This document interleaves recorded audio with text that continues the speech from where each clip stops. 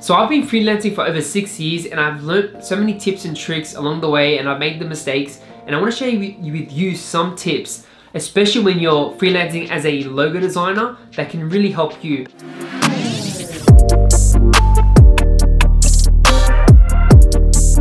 The fact is, freelancing is a saturated market. There's so many platforms now, there's so many people doing it from all around the world, and because of technology, it's made it a lot easier.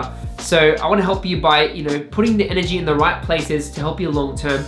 So here are 6 tips when doing logo design as a freelancer and working with clients that can help you. So number 1, always start with a discovery session. Don't just start with a logo design with basic minimal information.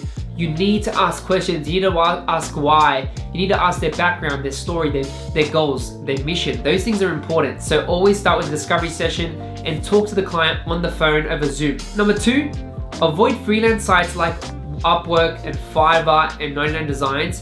Instead, try and direct that energy into working for a family or a friend or a local business. So actually go talk to local businesses, ask them if they have work, or ask a small agency if they have work they can offload to you.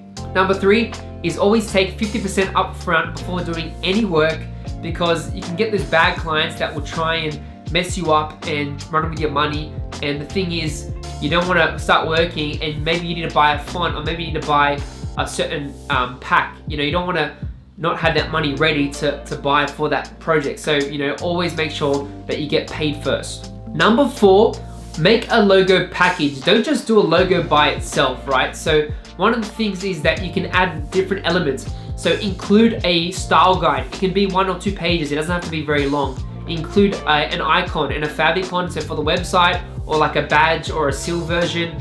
Include horizontal, vertical versions. Include all the file formats that they need, the design rights. Include maybe a pattern, colors, typography.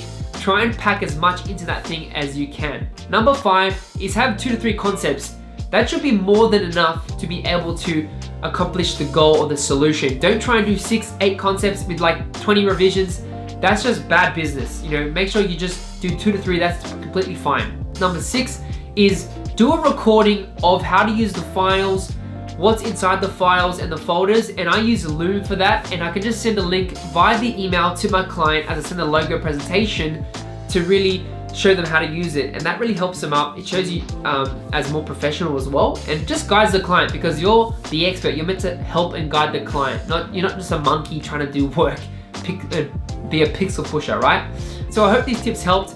Freelancing is all about evolving and growing, and try and grow from just a logo designer to become a full brand identity designer, because you can offer more services, more solutions, and you can scale your business up. Because at the end of the day, a logo is not the biggest problem a company has. You need to get into strategy and business and doing brand identities, because that's really going to help them in the long run, and also marketing and other elements. But yeah, that's just my opinion on that.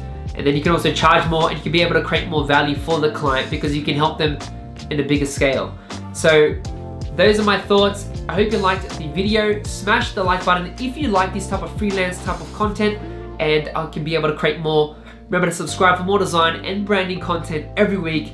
Stay creative, and I'll catch you next time.